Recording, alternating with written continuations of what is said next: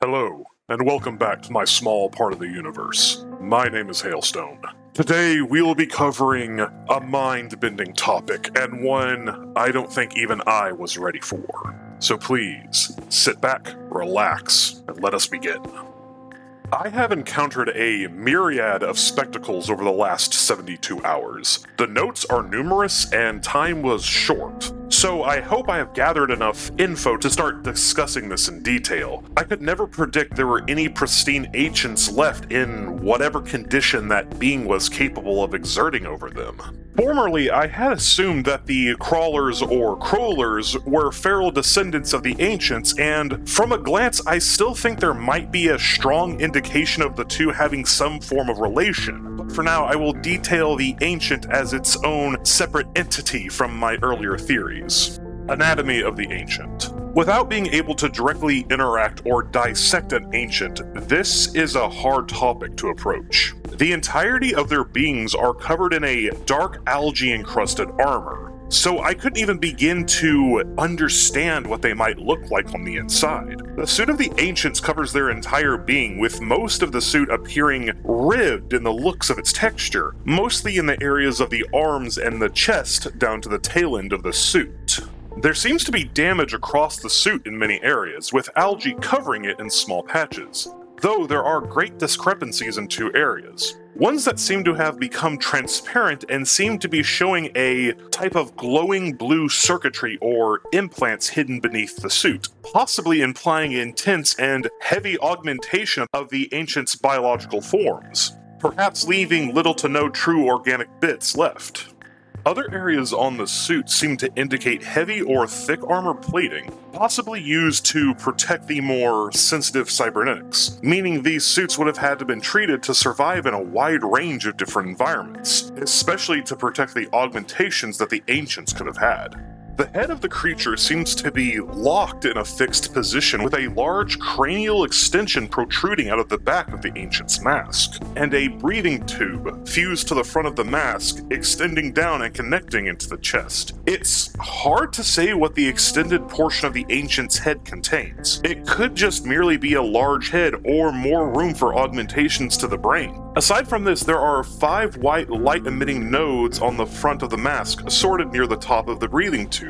I believe these nodes serve as the visual input for the ancients, effectively being its eyes. The overall shape of the ancient is remarkably similar to that of the crawler, though noticeably bigger than the standard specimen. Both share a long, thin body that droops down into a fin, and 2 long, tendril-like limbs, though that is where the visual similarities end due to the thick black suits that cover the ancient's being. Genetic mastery and the cybernetic aberrations of the ancients.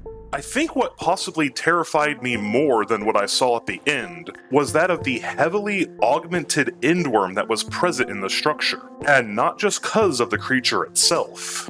In a way, I almost feel bad. The poor thing bore heavy armor and implants that seemed to be haphazardly grafted on in order to create some form of guardian. The subject was either a young endworm or one that was torn in half. The jaws and armor plates had been ripped off and replaced with weaponry and light blue armor plating.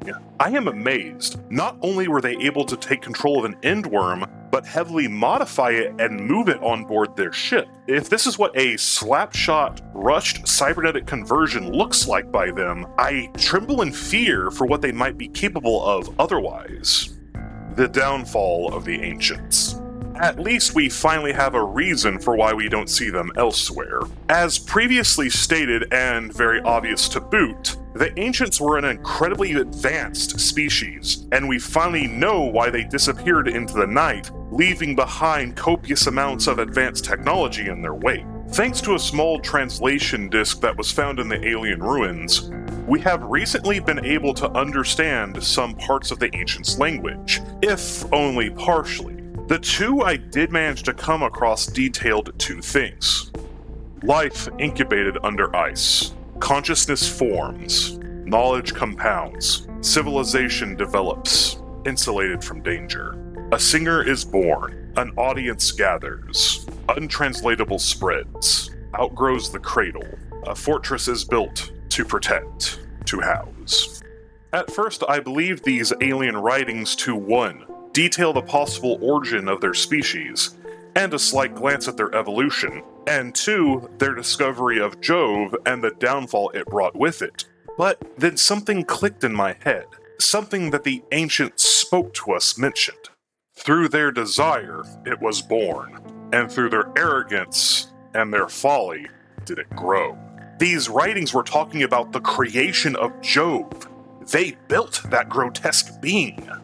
At this point, I am convinced the ancients are not native to Europa. Even the entity calls them as much. They were builders, explorers, and inventors. I believe those it refers to as the devoted are what's left of an exploratory mission, and not a colonizing force, nor the main civilization, but were tasked with finding new worlds to colonize and materials to use. And there was something on Europa that stopped them from what they were doing, and I believe that was Dementonite, or at least partly.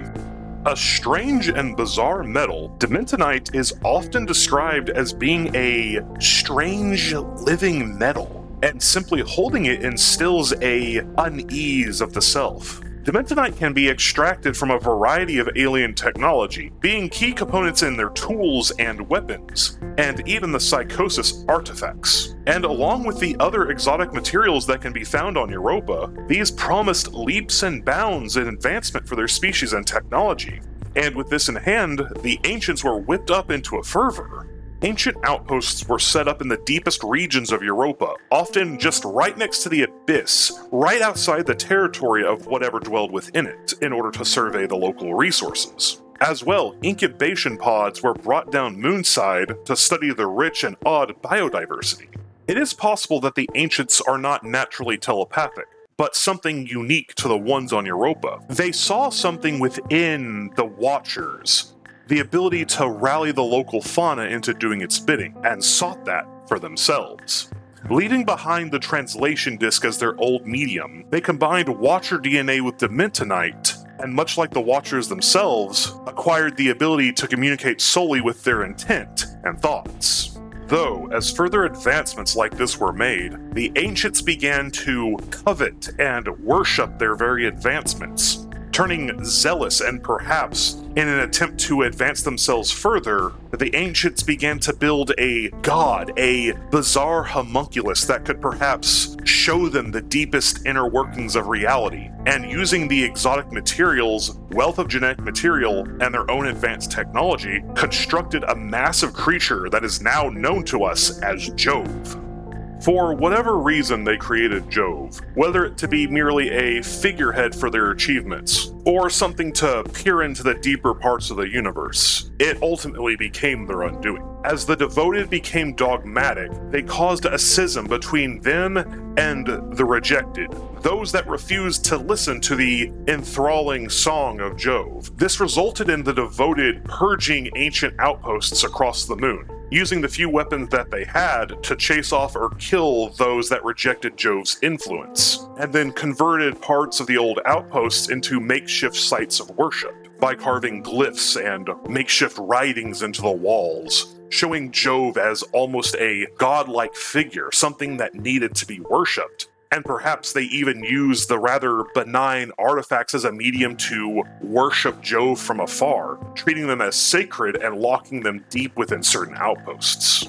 As time went on, I believe that Jove was either built or taken to the ancient ship, likely in orbit around Europa. But at some point around that time, Jove's song had effectively made them inert, preventing them from doing little else other than listening and wandering around in a malaise. With no one left to pilot the ship or make the necessary repairs, the Ancients' ship may have eventually slid out of orbit and into Jupiter's upper atmosphere, creating the red eye of Jupiter about 500 years ago. And due to the teleporter on the Ancients' ship still being linked to the one on Europa, and perhaps due to a lack of maintenance over time, this created an anomaly that started to funnel in Jupiter's radiation into the European Ocean deep below the ice shell surface that would have otherwise blocked it, with the radiation in question only becoming a problem fairly recently.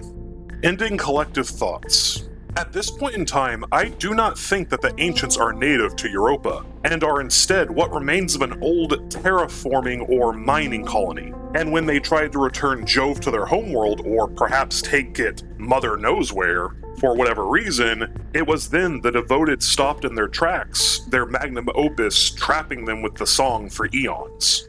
As well, I am now more confident than ever that the crawlers are indeed the Ancients, specifically descended from those who rejected Jove's song and were driven off by the devoted, over time losing their suits, culture, and very minds, becoming nothing more than the feral droves of crawlers and scattered broodmothers that we see today. On the subject of Jove, I am sure that they built that monstrosity, but regardless of it being built, I am still unsure of what it is, and for now, that will have to be a subject for another time.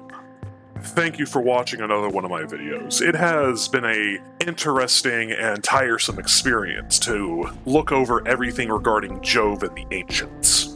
And thankfully, or fortunately, it's nowhere near done. And until next time, please have a nice and great safe week.